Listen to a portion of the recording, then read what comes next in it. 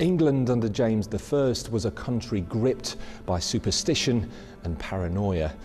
In 1613, Belvoir Castle in Leicestershire would become the setting for a notorious witchcraft case involving one of the foremost aristocrats of the day, Francis Manners, Earl of Rutland.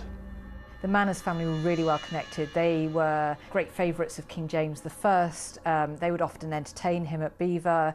He would come there and go hunting and have great banquets and the rest of it. They also pretended at least to share his passion for witch hunting, and that became a really significant fact in what happened next.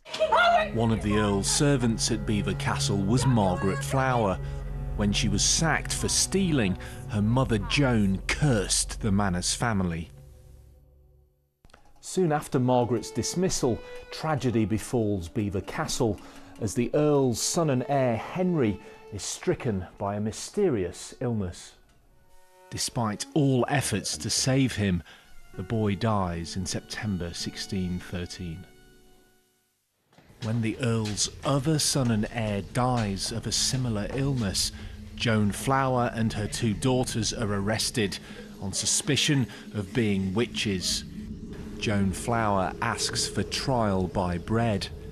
A loaf is blessed, and if she can eat it without her body rejecting the consecrated bread, it would prove her innocence.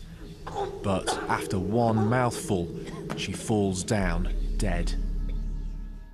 Margaret and her sister Philippa deny being witches, but after 5 weeks of examination, they finally confess. They admit to casting a spell on the Manners family with their mother, and on March the 11th, 1619, the two young women were hanged as witches.